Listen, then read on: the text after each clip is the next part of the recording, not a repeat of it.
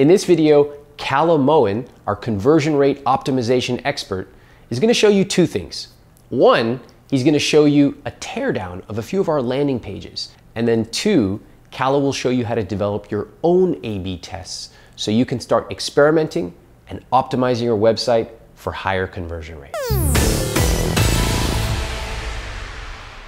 Here's a question for you. How do you know what's the best design or the best copy that's going to increase the conversion rate on your website? Well, the answer is nobody knows. Not the best designers, not the best copywriters. Instead of just rambling on to you and throwing you a bunch of theory, I've actually talked to some of our students, and we're going to take some of their pages, go through them, and I'll show you how I brainstorm and come up with the ideas on my own. So when people come to a page, they're going to look at the top left corner and they're going to work their way to the right, and then they're going to go down. But people skim, they don't read everything. So you want to catch their attention right off the bat.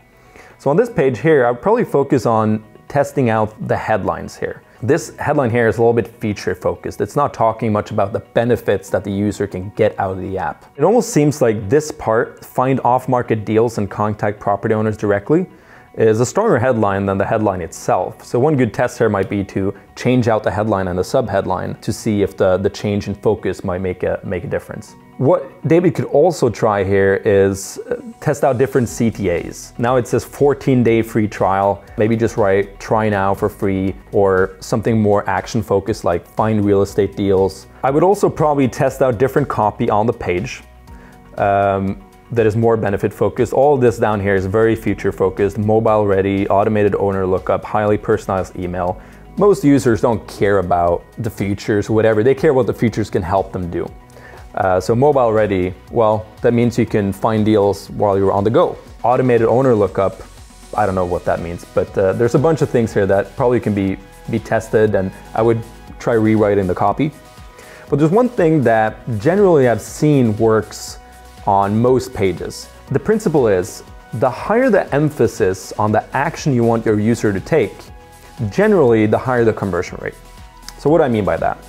Well, there's many ways to make emphasis, but on this page in particular, what you want people to do is sign up for a free trial.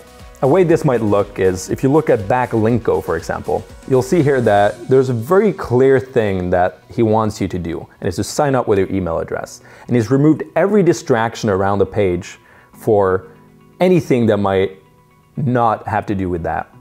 There's very few links in the header. There's a lot of white space. There's even an arrow. And when you go down the page, there's just trust, trust, trust, trust, trust. There's a little bit of copy in here, but at the bottom, the only thing you can do is one big red button to click, and it will take you to a sign-up form. So the only place you can go here is to get a sign-up form. It's very clear what you want the user to do. Another great example of this is Noah Kagan. He's removed any links on this page other than the sign up link. On the bottom, there's also a read my blog link that will take you to the actual page, but it's very, very clear here. There's no other thing you can do. You only can sign up. So this has a tendency to work on most pages. And for David over here, what that might look like is trimming down the links that he has in the navigation, maybe not having the blue there, maybe taking the free trial button and making it into a button instead of a link. He could even try removing the copy here altogether and all the links that are here, and just have the start your free trial button. And that's most likely going to increase conversion rate. So let's move over to the next page here. His main landing page here has an offer for a free case study. There's a bunch of logos under here, creating trust, a lot of the same stuff as we have been discussing already. And he got 3 bullets down here with very clear benefit-focused bullets. These are all very good, and it's very clear what he wants you to do. There's one big button. He wants you to download the case study. I think there's a lot of good stuff going on here. One thing that I might want to test on this page is when you click this button, it's going to take you to a form. And I think this is fine, but here's the thing. If you have a process where somebody has to go step by step through multiple steps, there's going to be, let's say there's 100 people that starts on the first step. The next step is going to have a little bit fewer people, and the next step is going to have fewer people. People always fall off along the way for every action you want them to take. In this situation here, he's actually creating an extra step between signing up to his email address. And if you remove one step, the chance is that the conversion rate is going to go up because there's simply more people doing that one step. So a good A/B test here would be just place the form here instead of having the button, which then takes you to the form.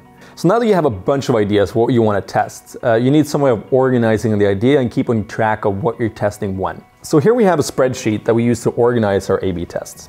Now that you have all these ideas, you got to figure out which ones are good ideas and which ones are bad ideas. And the way we do that is I score each ideas on 2 criteria: ease of shipping and likelihood of impact. The ease of shipping is very easy. How hard is it to ship this test if you need a designer or developer to set it up? Obviously, it's more work than it would be if you can just do it in a visual editor.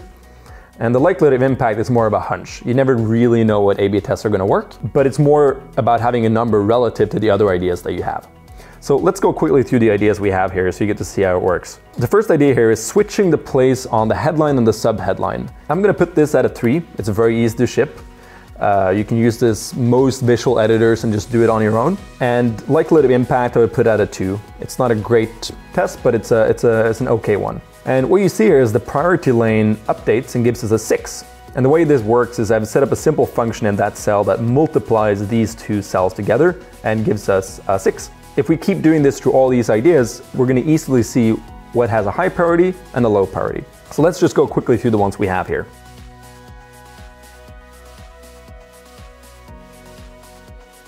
So now you have your lists and you know which ones you're going to prioritize. So the way we do it in this dashboard is that we take the one we want to test. So I'm going to pick the exit intent pop-up because that has the highest score. We drag it up to running. And now we can see which tests we're running. So let's move over to setting up the experiment. There's a lot of tools you can use for this. One tool that will help you do this is Optimizely. This is a tool that we've used. Another tool is VWO. And there's a third variant, which is Google Optimize, which is a free variant. Both Optimizely and VWO are pretty expensive. So if you're just getting started and you just want to test out the waters, Google Optimize is a good option. Okay, we've chosen the software, we've set up the experiment, and you're going to start getting data through the A/B test. You're going to start seeing the data. So let me show you an example of how that might look. So here's an A/B test that we ran on our confirmation page.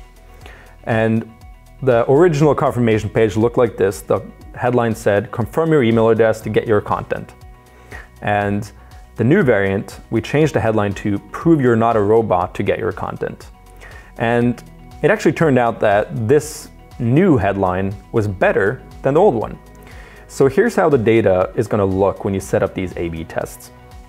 This was a 4-week period where we were running these 2 next to each other. And we had the control and we had a variant down here. And you can see here that the improvement was 1.5.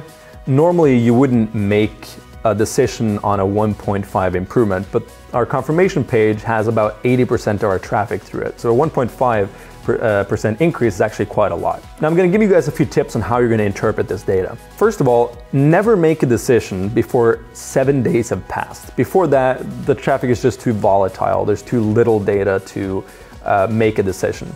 It might look like it's a crazy increase, and as you can see on this page, the increase was actually quite high at the start, and then it kind of slowly tapered off. And that's simply because there were just too few people going through the test, and it looked like a bigger change than it actually was. The second thing is, if the test has a 10% improvement or less, kill it. And you might think, oh, well, but 10% can mean a lot, but the thing is, 10% is actually quite little. And because 20% of our tests are actually going to be winners and the rest is not going to matter, it's more important to run a lot of tests than to linger on the ones that we have. So as a rule of thumb, we usually kill a test if it hasn't gone over 10%. The third rule is always get 99% statistical significance. And that's a number you see up here. You can go online and read up on statistical significance. I'm not going to go super deep on it. Simply put, it's a number that tells you how likely it is that the change you're seeing is an actual improvement. And for you data nerds out there that want to dig deeper into the technical side of A/B testing, check out the link in the description that goes through all the stuff we talked about in this video. Thanks for watching.